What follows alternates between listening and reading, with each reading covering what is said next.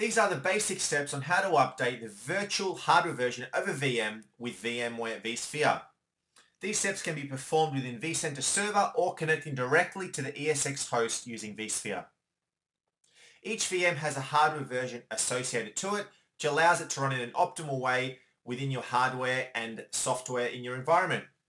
So select a VM and go to the Summary tab. Here you will see the hardware version installed.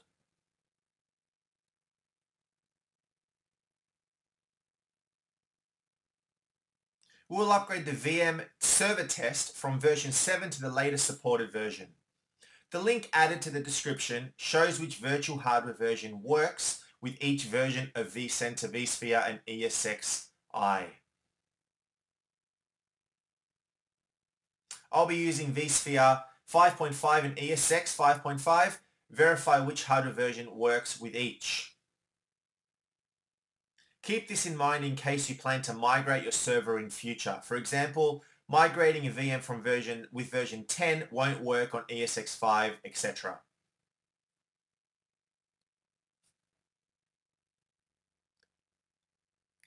First step is to shut down the server. You cannot upgrade the VMware hardware unless the server is shut down and powered off.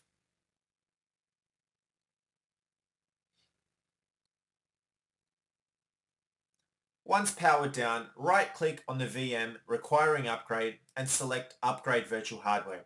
Verify you are happy and then click Yes. You'll notice that once the hardware has been updated, the option to upgrade hardware disappears. Virtual hardware version has now been updated from version 7 to 10, which is the highest in 5.5. Other VMs remain unaffected. If you found this video helpful, give me a thumbs up, subscribe to Digital Byte Computing for more videos. Thanks for watching.